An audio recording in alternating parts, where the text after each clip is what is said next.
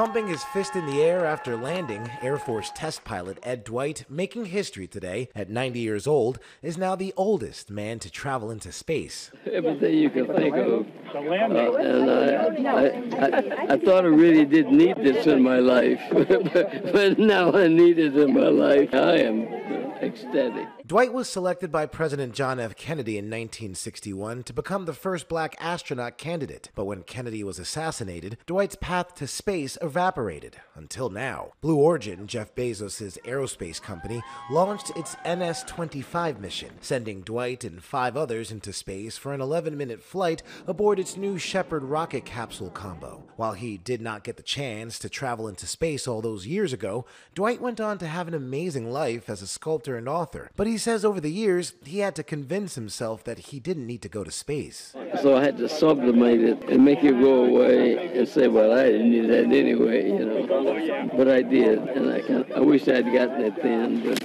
it's great. That's all I can say. It's great. Absolutely fabulous. Veteran astronaut Charlie Bolden sent along a special message ahead of Dwight's big day. I want you to just take some time while you're flying, just to suck it all up and take it all in. You deserve every moment of this.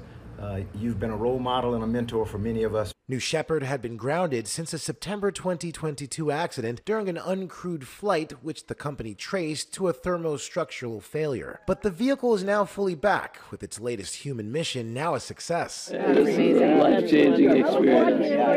Everybody needs to do this. Ike Ajachi, ABC News, New York.